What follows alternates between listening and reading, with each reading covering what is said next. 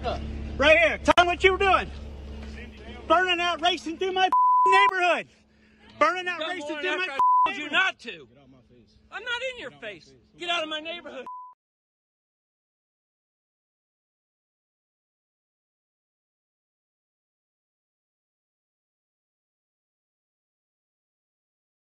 Burning out, racing through my neighborhood. Burning out, racing through my. I told you not to. Get out my face. I'm not in your face. Get out of my neighborhood. At any point, are you thinking about what happened to Trayvon Martin?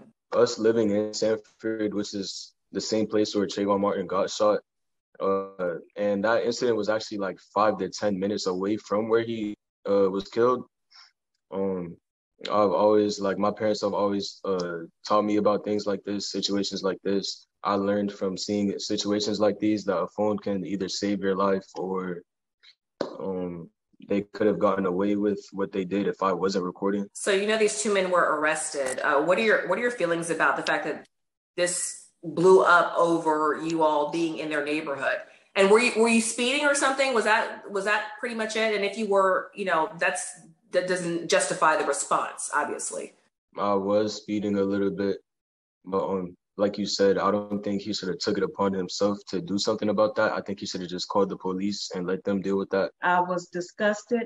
I couldn't believe what I was seeing. I couldn't believe this was happening to my son.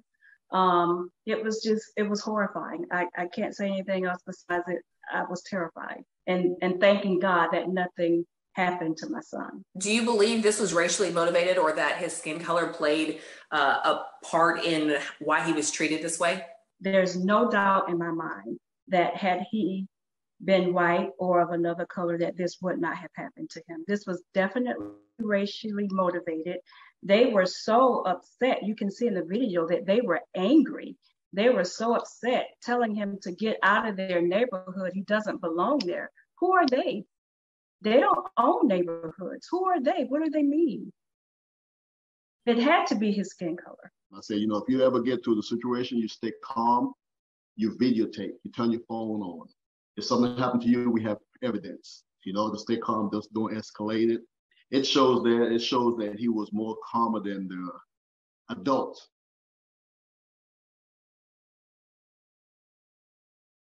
Thanks for watching our YouTube channel. Follow today's top stories and breaking news by downloading the NBC News app.